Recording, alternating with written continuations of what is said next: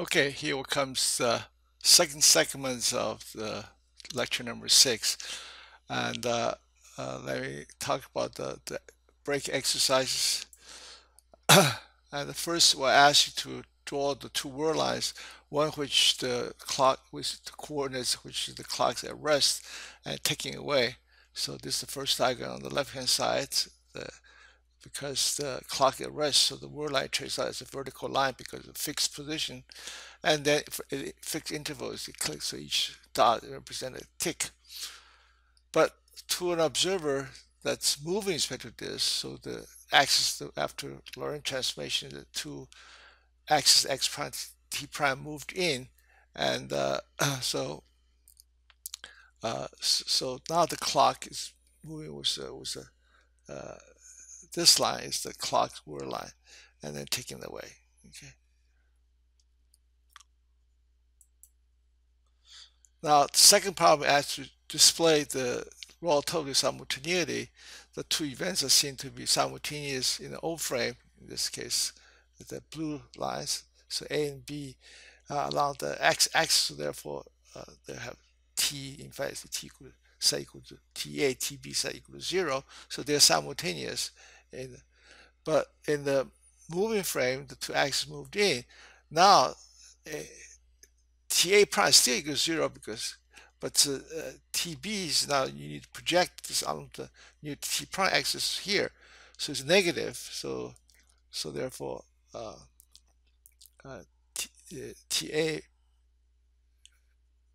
prime is greater because it's 0 compared to negative uh, tb prime. Okay.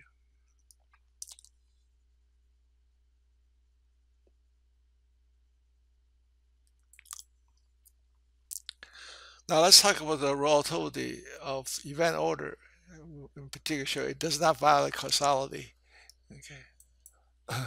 Remember we first mentioned the relativity. We talked light signals. If not emitted in the midpoint of the rear car, it could be arrived in the front end first, then arrive at the rear end.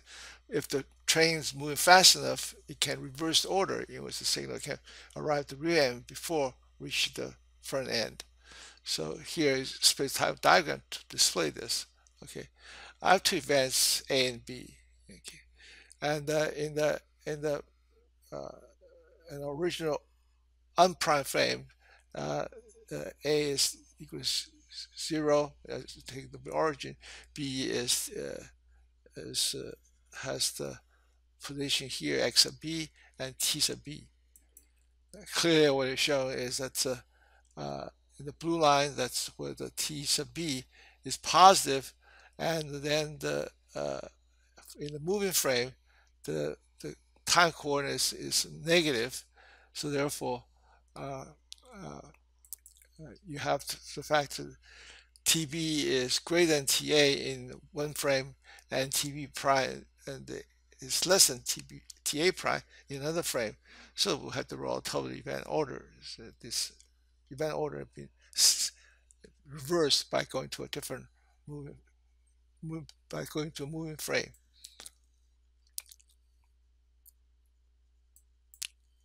Now, we'll worry that if that's possible, can reverse the event order. Couldn't violate causality if A is the cause of B in one frame, and then you go to another frame, couldn't B becomes the cause of A? You know, like A caused B to happen. If we can reverse the order, B can switch, turn off A, and it can never bring itself to, obviously be contradictions. And what one showed that even though you can have the relative event order, but the causality can never be violated. The reason the event order cannot happen if A is low, if in order to have the order reversal, this event B must be located below this x prime axis. Must be in this, can only be in this region. Okay. For example, if let's look at C. Okay. C is above x prime, and the t T sub c is positive, and T sub c prime is still positive. So compared with A, there's no reversal of orders. Okay. Now, in order for A and B to be connected, to event connected, if A is origin, B must located in the time-like region, is within the light cone, because that's the only way you can they're causally connected, because connect by signals that travel less than speed of c. Okay, so it must be in this region. But this region, light cone region, is always above x prime.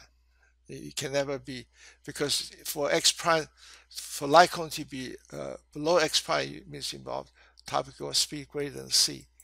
Okay, so the time-like region is always outside the space-time region where event order reverse is possible. So therefore, causality is safe in relativity.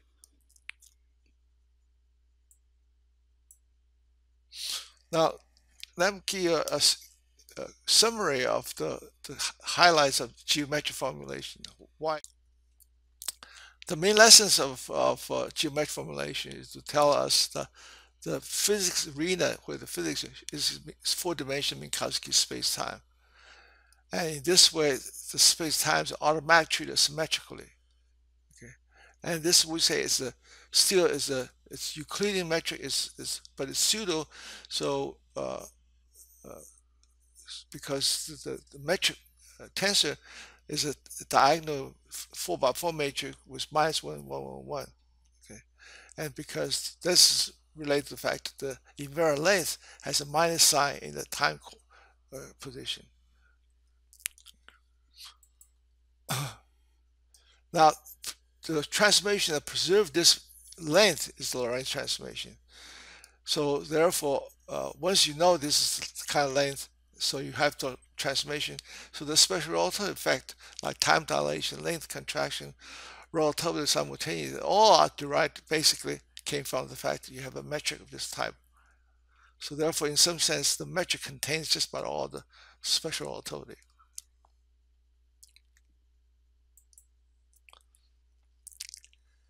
And we say Lorentz transformation can be viewed as a rotation in space and time.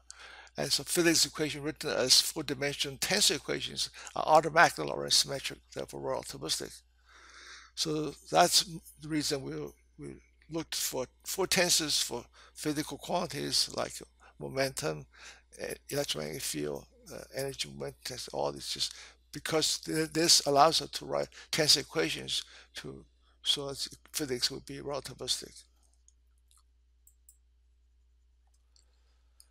And you notice the metric for Minkowski space-time is all the elements minus 1, they are constants. So in fact, we show this is a geometrically it's a flat space, even as pseudo Euclidean. And we'll see general relativity is formed the case when special space-time, four-dimensional space-time is curved. Okay, and so therefore the geometric theory of gravity, which GR, involves a position-dependent metric. In fact, this position-dependent metric can be viewed as generalized gravitational potential. So the metric will play as the role of gravitational potential in the GR theory. Now, so let's see how the role of C played in relativity in physics. First of all, C, you can see, is a universal conversion factor. Because remember, we say we want to treat space-time symmetrically in relativity. So the way to treat them, you have to convert space and time back and forth. And C allows you to do that. So this is a universal conversion factor, allows space-time to be treated symmetrically. And also the C, you put it here in front of time, allows you to form a quantity that's Lorentz invariant. So this is really the role C plays in relativity. So in order this to be a coordinate invariant coordinate transformation, and then this allows us to view this as a length factor. And C is the universal absolute maximum speed of signal transmission. All massless particles, photons, uh, and the gravitons, the particle quanta of a gravitational field, they all travel at speed of c. Now, a particle with mass then move always less than c.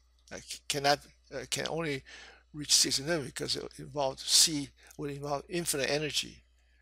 So the c represents the maximum possible speed for particles. So therefore, in some sense, c really plays a much bigger role than just speed of light. And so some people really suggest we should call c the Einstein speed, not just the speed of light. Okay, this ends the second part.